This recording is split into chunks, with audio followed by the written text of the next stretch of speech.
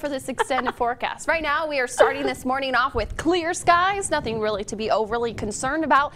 Take a look at the headlines this morning. Mostly sunny skies. That's going to be with us throughout the day today. High temperatures, they will be topping out in the mid 50s. A few locations will be a touch warmer than that, but we have a nice warm weekend on tap. The sunshine will continue for the weekend and temperatures will be topping out in the low to mid 60s. Yes, we're still in November, right?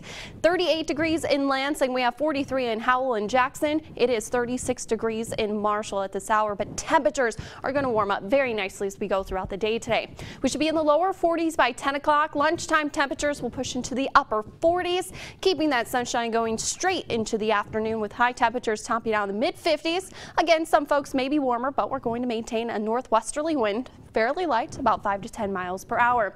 It is going to be a great evening to catch some football. Kickoff temperatures will be in the lower 50s, upper 40s towards halftime. Yeah, it's a little bit cooler towards halftime, but you know what? It's going to be dry and we're going to maintain just a light breeze.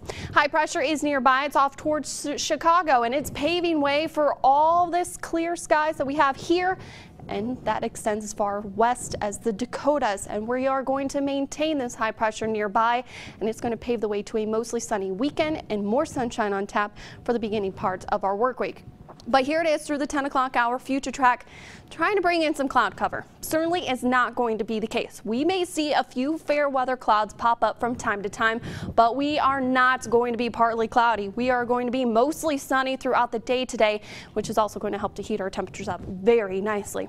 As we head into tonight, clear skies, but it's going to be dry. Overnight lows will be falling into about the lower 40s, so it's not going to be an overly chilly night for us. More sunshine on tap for our weekend. Saturday temperatures, they will be topping out in the lower 60s. More of a westerly wind by then, but it's still going to remain light, about 5 to 10 miles per hour. Keeping the clear skies through the overnight hours, lows will be back into the 40s. And then Sunday, more sunshine, temperatures will be even warmer in the mid 60s.